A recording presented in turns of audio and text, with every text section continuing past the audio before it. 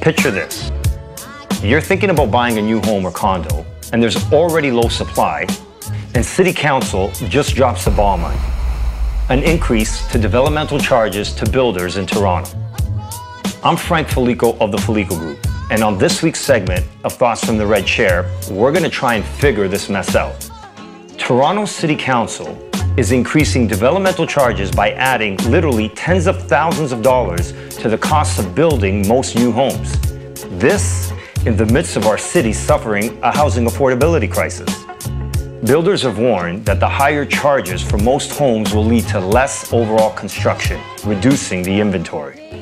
What's crazy to me is just this morning you may have heard or caught Mayor John Tory on radio emphasizing his plan to create more housing.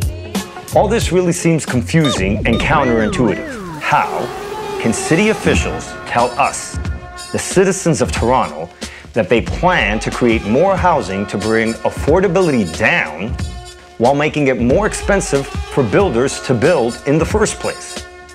Something just doesn't add up.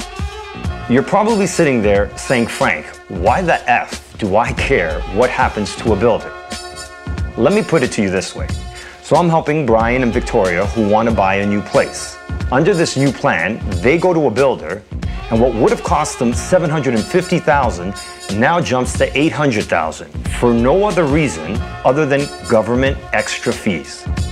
They lose, and the builder loses. Needless to say, the costs have now grown so steep in the GTA that builders are thinking of killing future projects altogether during a time when housing is needed most.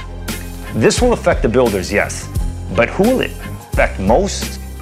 You guessed it, you, the consumer, especially the people that are just barely making it into the market as it is. It's no wonder that builders are finding it harder and harder to price out new construction. Between government fees and supply chain issues in a post-COVID world, they're dealing with fluctuating costs all over the place. But what does this mean to you?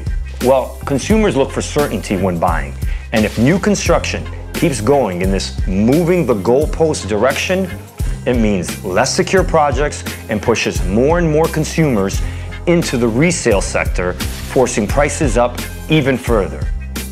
I'm curious. Tell me what you think. Leave a comment below. We want to hear from you.